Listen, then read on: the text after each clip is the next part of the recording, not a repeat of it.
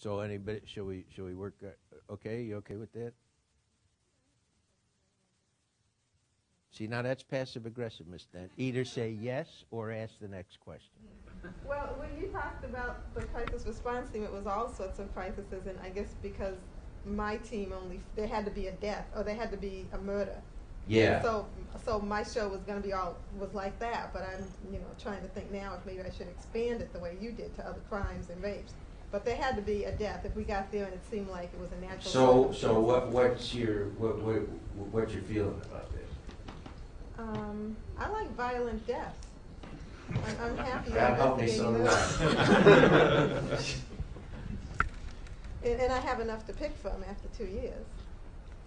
So, I mean, do you think it widens the, scope and gives more opportunity for the characters to, be of interest or delve into different areas? You would want to feel your way into that and see, but I certainly, violent death always makes it for me. But I mean, there was a guy. What I'm going to trying to suggest to you is that these are false distinctions. A guy named Iris Blount, a murderer, a serial murderer in New York. But he'd rape him first. And sometimes if he was interrupted before he got to the part where he skinned them and then killed them, it would just be a rape. Suppose you were to do a story where the crisis murder team, the woman is so convinced that the manner of his forced entry into the apartment was so similar to Iris Blount's modus operandi that she's the one who comes to the Irish cop and says, "That's Iris Blount." See how if you fold it back into the premise, it widens out, and what seems to be different, in fact, turns out to be the same. And then, and based on that, she says, "I want to work on, can't the crisis team, work on more than just murder?" And then you run into all sorts of bureaucrat. Well, that isn't the authorization from the city council says the crisis team is just murder. They said, well, someone didn't tell Iris Blount.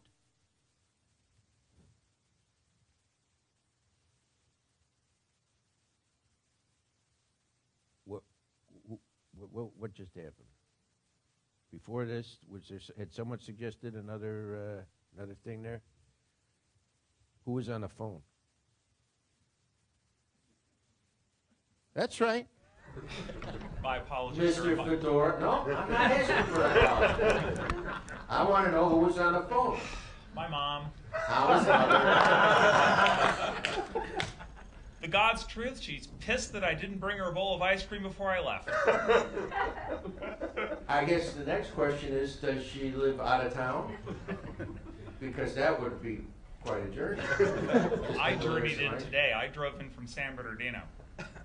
You're that important. God love you. Now, do you take a lot of crack? Because I know San Bernardino.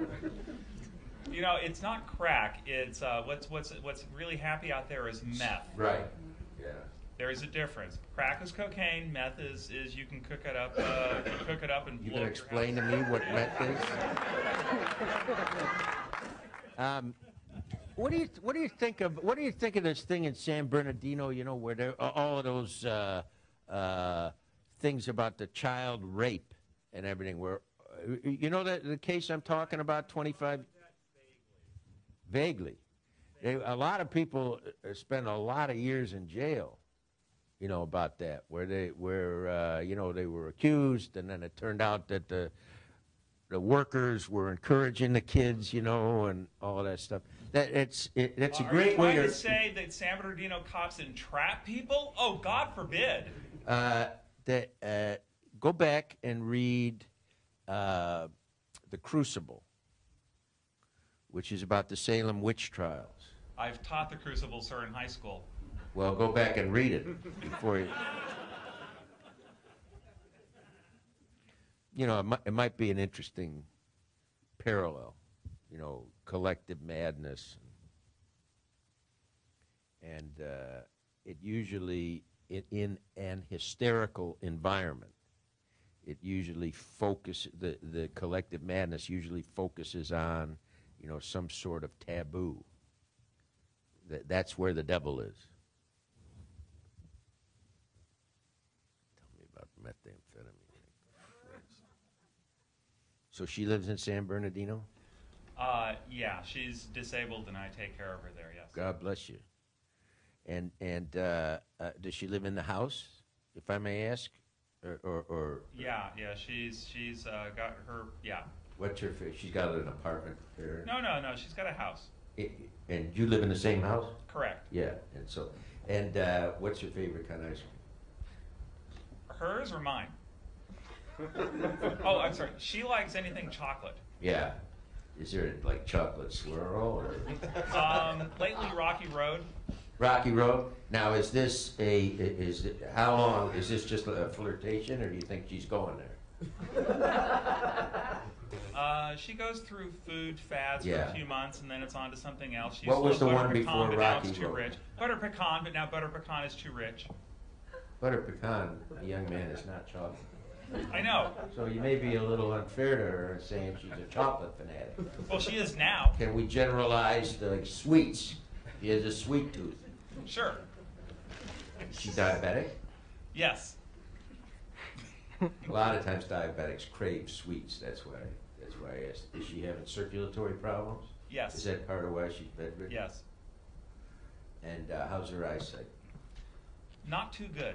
Yeah, that's another complication from diabetes.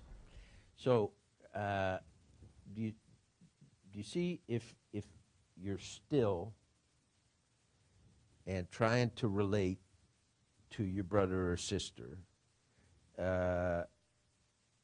and not that this too could be the premise of a story or a series if you follow it out, and typically, you know, someone who has been so generous as to care for, you know, a suffering parent. If you'll permit me to talk a little bit more about it, indwells with a kind of chronic sense of it's not enough. Whatever I do isn't enough. And that tends to spill over. So when I ask who is on the phone, what's your name, sir? Mike. Mike. Mike's impulse was to apologize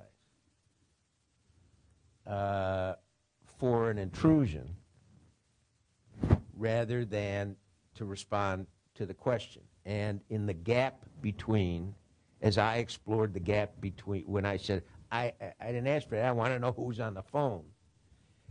Although the affect in my voice was kind of working class as a way of distracting him from the possibility that I was pursuing an imaginative goal, which was to reassure him and to suggest that reassurance can be offered, you know, even from a seemingly unfeeling position, and that any life situation, if you follow it out, you know, Emily Dickinson lived a life as circumscribed as Mike's mom. And in great poetry, if you stay with the details of how it is in a life which seems, for example, to be so repetitive, to be so hemmed in. You can even find variety in a slow weaning from butter pecan and a transfer of allegiance to Rocky Road. And the job of the artist is to train his expectation or hers to see at the level of detail and focus that illuminates the fact that Mike's mom, too, is resting transparently, in the spirit which gave her rise. And part of what helps her rest more comfortably is Mike. That's a tough thing to accept, and sometimes, guilt is one of the masks that love wears. And that's the job also of the artist, to show. Is there a series in wanting to kill your mother? There's not only a series, there's a series of series. Sure,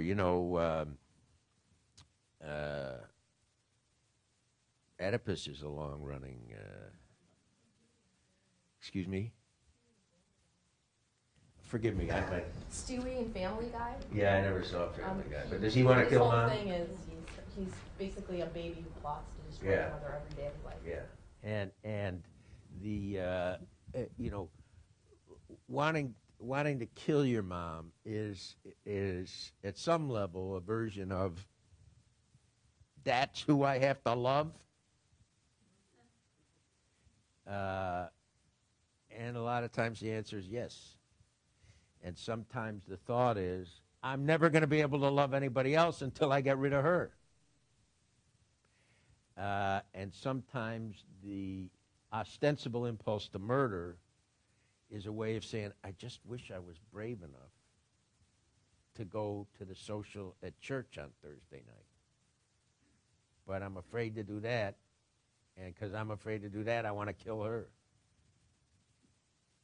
Again, this is simply a widening out of associations, so that if you stay with any premise, and try to identify its cousins, the genealogy in the family of the association, you may find that it's fertile ground for storytelling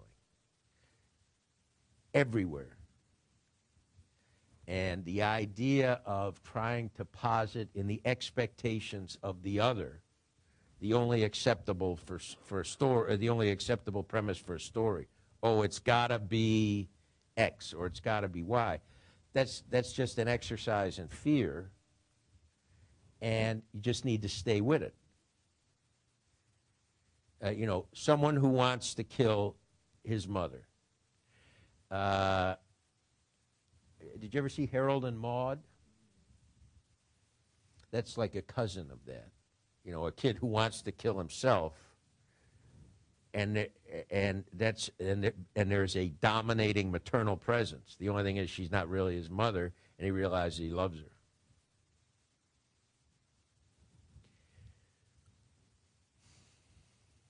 Come on. I'm giving away $1 million worth of...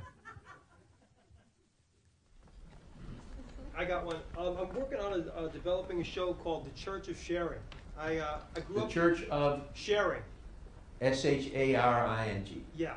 I grew up in Manhattan, in New York in the 70s, and my father was a criminal, my mom was a bookie, and both of my brothers were heroin addicts and dealers. And at the age of 16, I went on my own, and I worked at this club in New York, which was called Midnight Interlude. And Dan and Deborah were the owners of the club, and they had a naked talk show on Channel J. Yeah. And it was right after Robin Bird. And so as a 16-year-old kid with no family, with this fucked up, crazy, craziness in my house, I wound up finding family in a fucking whorehouse because they had a swingers club that they hired girls to act as swingers because the ratio from male to female was like 25-1. And we had like 4 or 5 couples swinging, and then I was promoted from like the buffet to co-check to head pimp at 17. But what I did was I was the guy who wrote the checks to the girls at the end of the night, and we had this room called the swing room. We had a card called the IBM card, the intercourse blowjob masturbation card, and we had to check off what everybody did, and then the girls got paid accordingly. Long story short is we got shut down, we got busted. But we reopened as the Church of Sharing, and he was a really smart businessman because... Who was the guy? His name was Dan Wagner. And he reopened it as the Church of Sharing, and all we had to do was sign these documents to say that we were Brother Lennon or Sister so-and-so, and you made a donation, and it was a whorehouse. So In it's Manhattan. in Manhattan on 76th and 3rd. It was above Ray's Pizza. It was a brownstone. Yeah. What was the connection with Plato's Retreat? They were like sister companies, you know. It was like Xenon and Studio 54, you know. It was the other side of the The other. guy who founded Plato's Retreat, no longer with us, but a reporter who fixated on this guy approached me to write about. That'd be great. But maybe you're the guy. This guy who started Plato's Retreat had boundary issues. Imagine. And and he was proud to state that he had intercourse with 30,000 women. And he professed himself to have been a patsy for the mob, that the mob was using Plato's Retreat to launder money and so on. And they made it what's called a bust-out joint. You know what that is, where you never pay your taxes or anything, and then when they come to collar you, you leave one victim, and then everybody, you know, in whose name the license is and so on. So this was this guy. He was the victim. And he did 8 years. And then he came out, and by then the party was pretty much over. So, and he died, he weighed about 475 when he died. So there again, there was another sort of boundary issue, you know. In terms of, this reporter told me that once this guy had proposed to a girl, and she turned him down. I can't imagine why. And the reporter sat with him in there's a restaurant in the Chelsea Hotel. Is it El Quixote? Yeah. And this guy ate 36 lobsters.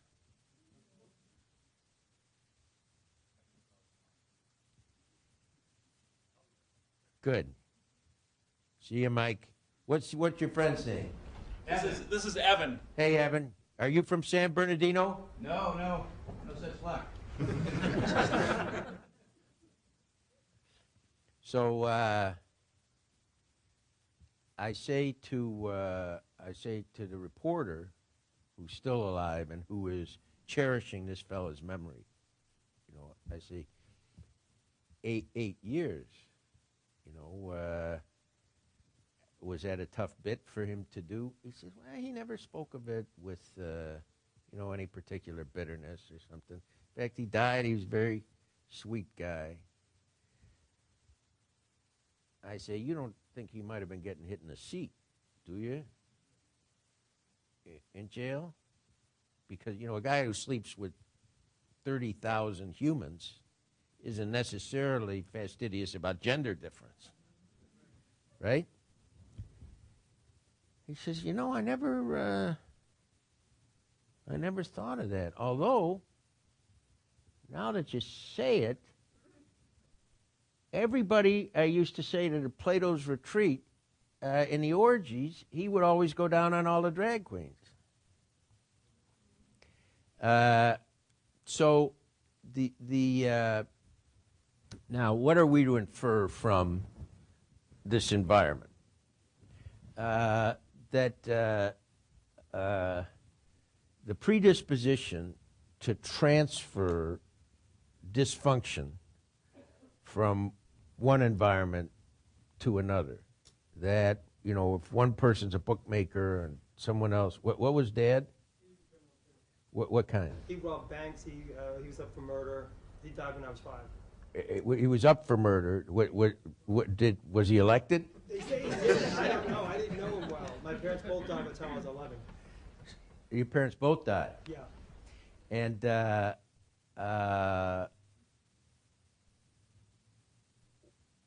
clearly, you know, people who transgress one boundary are more disposed to transgress others. It wouldn't surprise me if some of that was going on as well. And the reenactment later in life of that kind of transgression, would be an absolutely understandable sort of thing. In this guy's case, it's almost, it's ridiculous. His dad was a meat packer.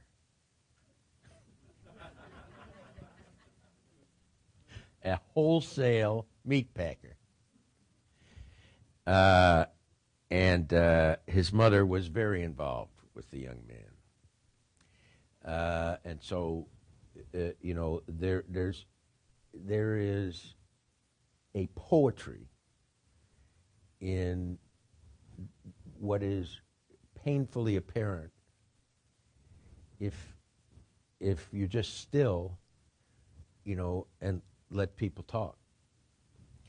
And to me, the interesting guy in the story was the reporter, who's a kid who this guy who ran Plato's Retreat's been dead for 12 years, and the reporter has stayed true to his memory. What does that mean?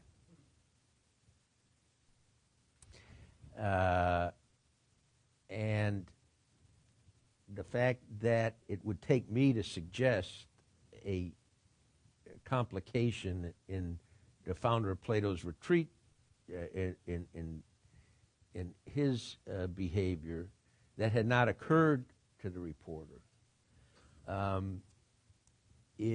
begins to shape the story. And the reason it begins to shape the story is not under the category of tawdry revelation, but what extraordinary and various creatures we are, and with what tenacity we try to live. And this kid, in the aftermath of the death of his great buddy there, is now a freak for insult comics. Hangs around with insult comics all the time. And they, too, have a curious and convoluted way of indicting the past. I think I told you once, Gooded said, he'd never heard of a crime he couldn't commit.